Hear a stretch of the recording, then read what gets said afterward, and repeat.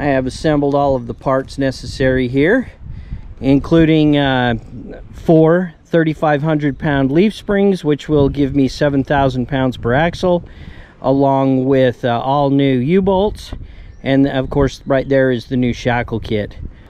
I'm very happy with the MorRyde system. I did not go ahead and order a new CRE 3000. I inspected it and it looks just fine, even though at this point I've got more miles on the trailer now than I did have when I replaced the stock Equiflex one. So what I've done is I utilized the levelers on the trailer, and I basically raised the trailer, it's level, to the point where almost all of the weight is off of the suspension. And what I'm gonna do, so I'm gonna do one tire at a time, then I'm gonna use a bottle jack to just basically support the axle on the side that I'm working on at the time. And I'm hoping that that's gonna work out really well.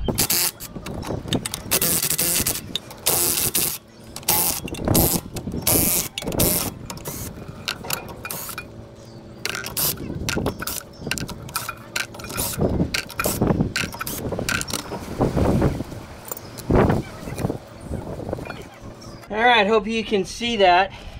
So what I'm gonna do, I got this tire off. Now, the manufacturers always recommend to never jack on the axle, and I make a habit of that. I'm not gonna be jacking on the axle. As you can see, it's already, the weight of the suspension is off. But I'm gonna use a bottle jack underneath the axle, centered where the U-bolts are, to basically, when I get everything undone, support the axle and then utilize it in order to you know, fit everything back up where it's supposed to be. Oh, but before we get to that, I'm going to take out the Teflon bushings on the leaf springs and install the bronze bushings into the eye holes so that that's all ready and good to go. So let's get to that right now. So these brand new leaf springs come with Teflon or plastic bushings in them, which to me is absolutely stupid. But in order to prep these, I'm gonna knock these out. There we go.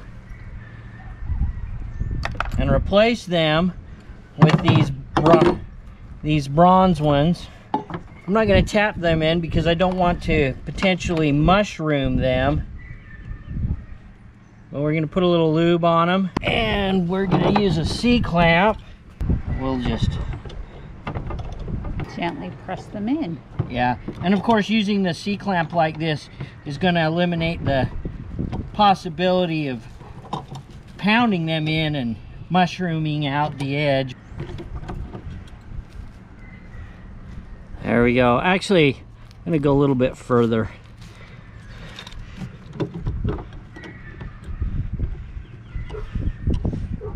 And of course, for time on the video, nobody wants to sit and watch me do that 8 times. I'm just gonna, you know, rinse and repeat, and then we'll get back to the install. Well, all right, as I said, rinse and repeat. I got all of those bronze bushings installed in the leaf springs. Let's now endeavor to get the old out and the new in. So I'm gonna need an 11/16 to take these off.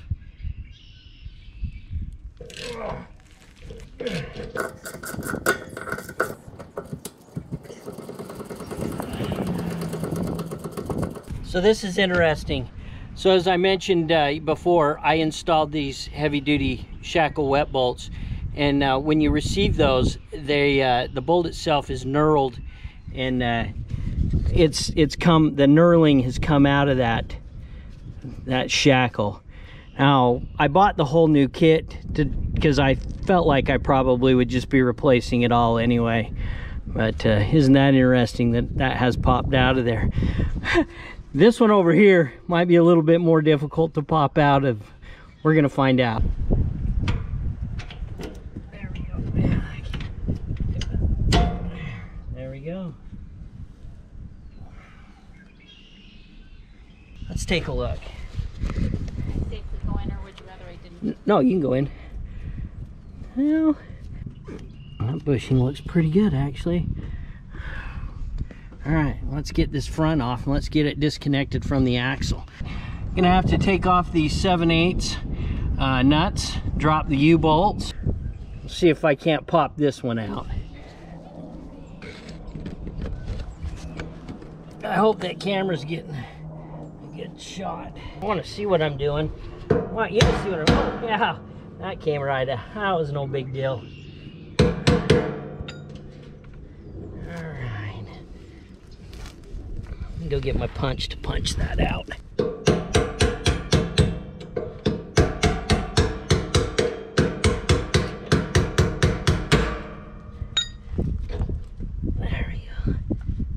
I can grab onto that with a pair of pliers and yank it off.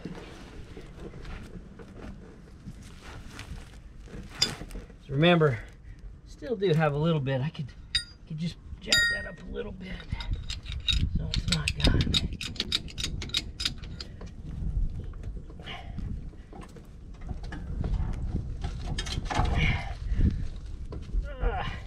It's coming. It's coming. So that's out of that.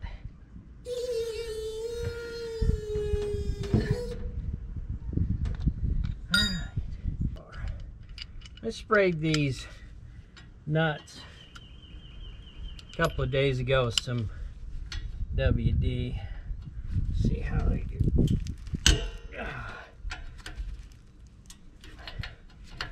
Would be nice to have my air tools if we were home.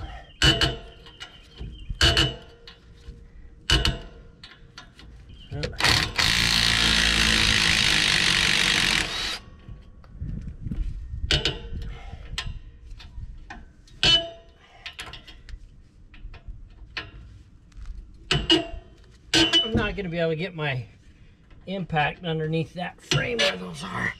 So these are going to have to be done by hand. Alright, let's see if we got them enough. We can get on it with a ratchet.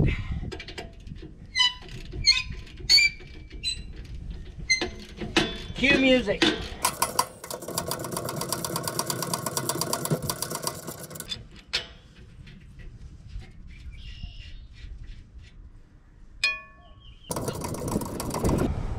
I hope that's in the right angle.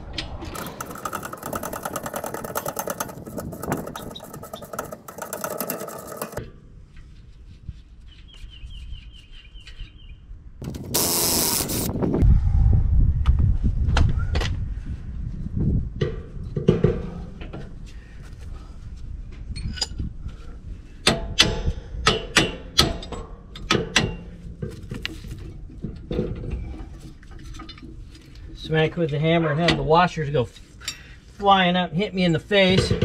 And be yelling at me that I wasn't wearing safety goggles. There we go. Alright, everybody. Now, you should always replace the U-bolts when you do a job like this because they'll stretch. Certainly, I guess, you know, if you're in a bind and you need to reuse them, fine, but I order new ones. Because that's the way I was taught.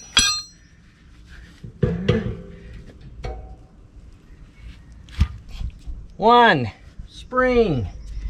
All right, let's get this a little bit cleaned up and we'll reassemble. All right, in with the new.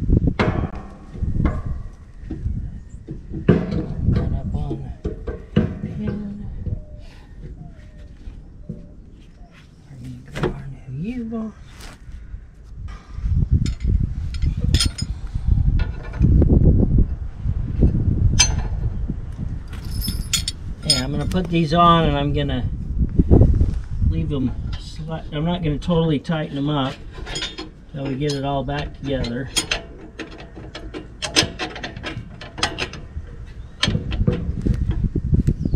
Lock washer and a nut and a lock washer. I don't know if you can see what I'm doing over there. And the nut.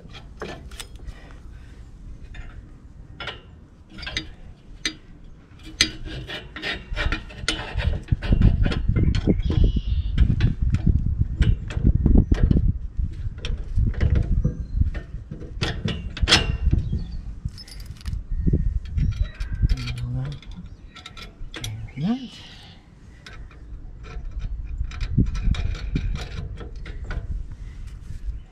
And the nut. So I have installed the new U-bolts, making sure that the pins are set. I'm just gonna kind of tighten them down a little bit. I'm not gonna torque them yet. I don't know where I can put this camera to help you. Maybe up here a little higher right now.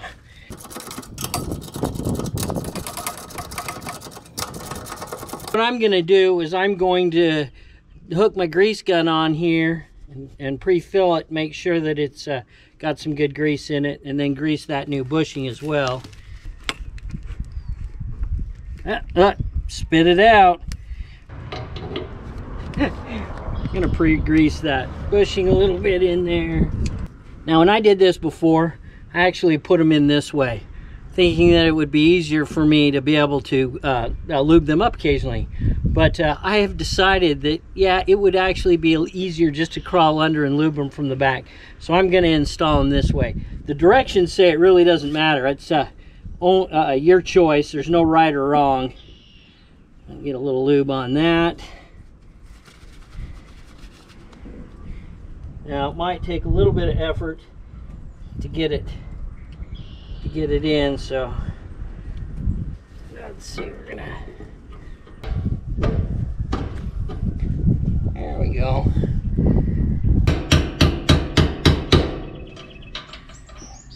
All right.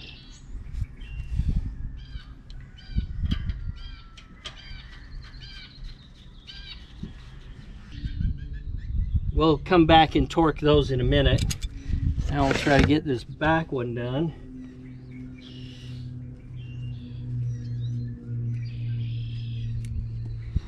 In place. You can see that.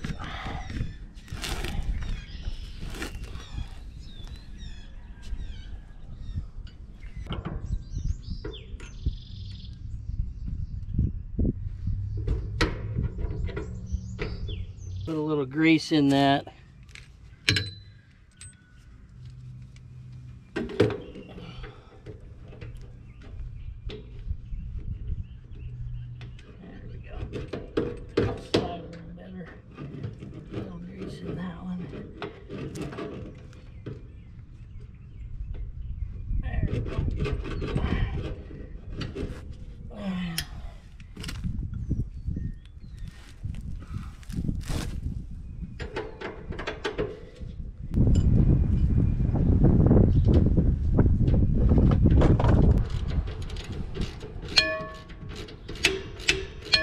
All right, well, as you can see, we've got that spring in. So my next step right now is I need to torque down these U-bolts, and I need to torque down the new wet bolts. So these are 9/16 U-bolts. Spec on them is 100 foot-pounds. MorRyde says to torque down the wet bolts to 40 pounds. So let's get to it. Set this to 100 foot-pounds.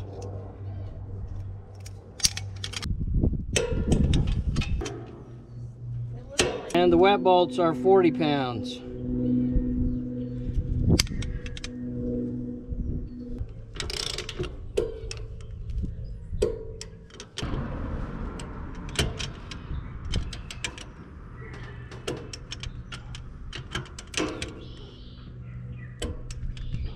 That's it. Well, that's it. So I hope you found this process helpful. I'm gonna go ahead and do the other three. Shouldn't take me too much longer, and then we'll be good to go. So I'll see you in a minute. Well, all right, we're on the last one. So it's taken me a total of about 5 hours to do the entire job, and I'm just about ready to give the final torque on these U-bolts. Interestingly enough, the reason I started this project is because I found a cracked broken spring on this front axle, and when I took this one out, it was broken. I'll show you that in a minute, but let's finish up this job. Be glad to get it done.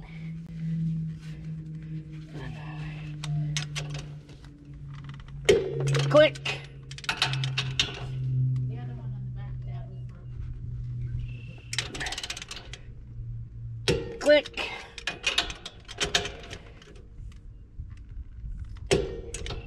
Click.